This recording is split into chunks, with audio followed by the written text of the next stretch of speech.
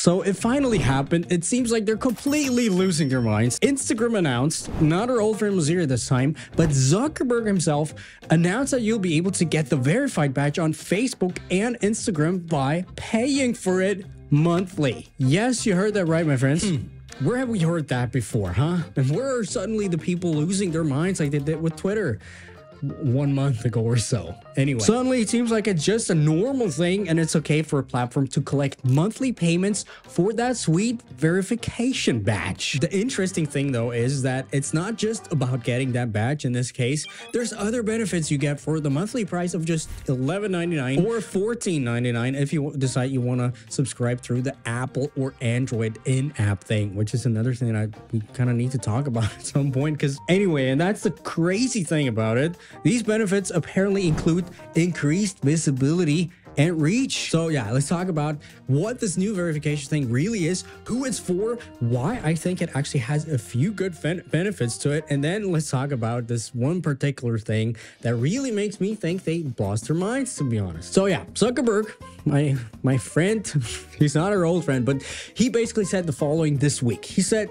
this week, by the way, also in his broadcast channel on Instagram, you know, utilizing the new feature, but he said this week we're starting to roll out Meta Verify, a subscription service that lets you verify your account with a government ID, get a blue badge, get extra impersonation protection against accounts claiming to be you, and get direct access to customer support, which so far sounds actually pretty good for everybody who's serious about creating content, because yeah, we know it, customer support, especially on Instagram, not there, non-existent basically. On YouTube, by the way, too, they've demonetized my videos for 3 months already due to a bug, and creator support just doesn't seem to care and just continues to give me the same generic crap response. So yeah, it's not always greener on the other side. With that being said, my friends, the blue checkmark used to be the epitome of social media success, so much that a whole underground marketplace for getting this whole thing emerged in the past years. People were offering me also, by the way, $10,000 to $20,000 to get verified on Instagram, and it's still a pretty thriving business path, I guess. Mainly the way it works is you pay shady journalists for getting publications, for example, in Forbes, right? Or Business Insider, etc., making it almost impossible not to get verified just for the price of a nice little car. I really want to know what those people are thinking right now who are in the process right now, having just shelled out $15,000 to get this verified badge last week or something. Yeah. Now, all of that is about to change. Everybody will be able to get their verified badge. And the main reasons why I actually think it's an okay-ish deal for serious creators is to combat these impersonator accounts. I personally had the hugest issues with them. People were getting scammed in my name, basically. And I mean, yeah, of course, natural selection kind of, right? Not being able to see through a scam like this warrants certain... I'm not gonna say it, but still we don't want that, right? We're all friends. So for me, for example, it makes a lot of sense.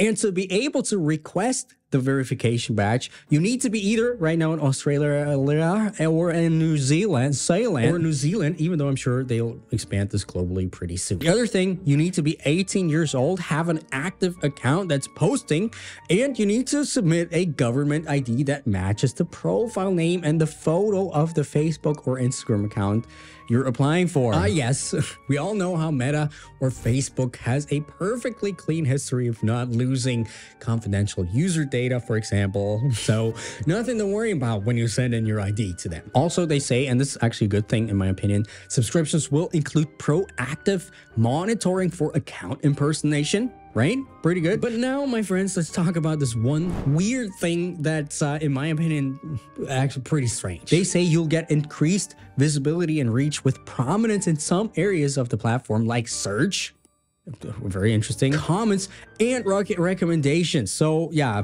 basically it's pay to win.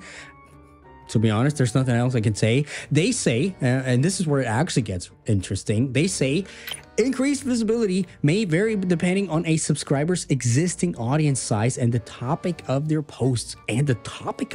So you can pay to win, but certain topics they don't like about it, they will still not help out even though you pay.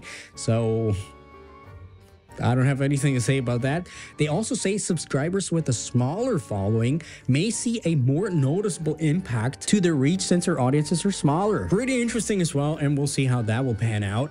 They also say, and that's another interesting thing, businesses are not eligible right now. So yeah, I guess, yeah, you need to have a creator account and not a business account. Another weird thing is they say at this time, Meta Verified will only support your real name on your profile. Once your profile is verified, you can't change the profile name, username, date of birth, photo on your profile. So you can't change the profile picture without going through the Meta Verified subscription verification application process again.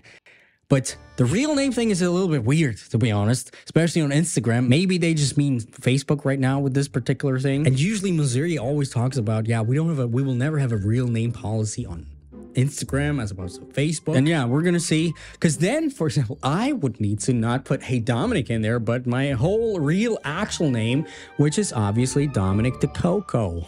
And yeah, that might make things strange to some people. So all in all, a pretty interesting move. To be honest, it's just very funny to see how when one person just goes sort of the other way, like Elon Musk with Twitter Blue. First of all, everybody just starts screaming and saying, what is going on? Has he lost his mind? 2 weeks later, they all come and do the same thing. Well, it's just, I guess, same thing with the Apple headphone jack, by the way, and Samsung. And same thing with my life. I've always been the outcast, the nut job for not doing what I'm supposed to do, like normal people do it. And guess who's laughing now, right? Ignoring the DMs of old friends, wanting me to help them and showing them how life can be cool. Just putting that out there. Now, even if you're verified, if you got that reach boost, they say, you're still gonna need to create content people actually enjoy. Otherwise, you'll quickly see this whole thing was for nothing. And this video will show you some actual hands-on strategies, how to create a content plan that makes you grow fast.